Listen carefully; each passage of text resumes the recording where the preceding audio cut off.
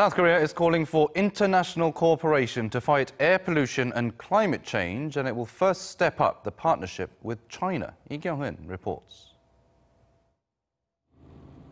South Korea and China will strengthen their cooperation to reduce fine dust pollution. Environment Minister Cho Myung-rae and his Chinese counterpart Li Ganjie met on Monday in Seoul and signed an action plan for the so-called Clear Sky project. The two first proposed a plan back in February, and they agreed to hold policy consultations on an annual basis to curb air pollution. Now the action plan will take the form of tangible efforts through cooperation in three areas: policy and information exchanges, joint research, and the commercialization of technology. In particular, the two sides will exchange information on fine dust forecasting.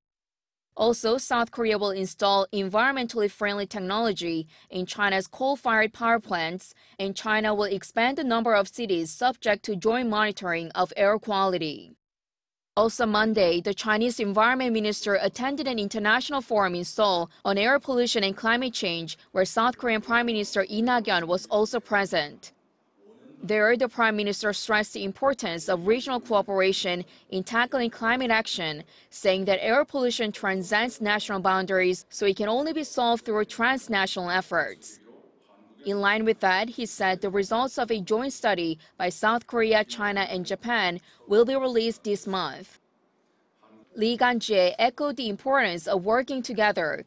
He said China plans to give top priority to environmental issues and will increase cooperation and exchanges with other countries.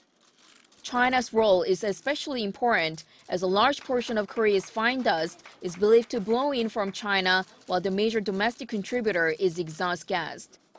Kyung-eun, Arirang News.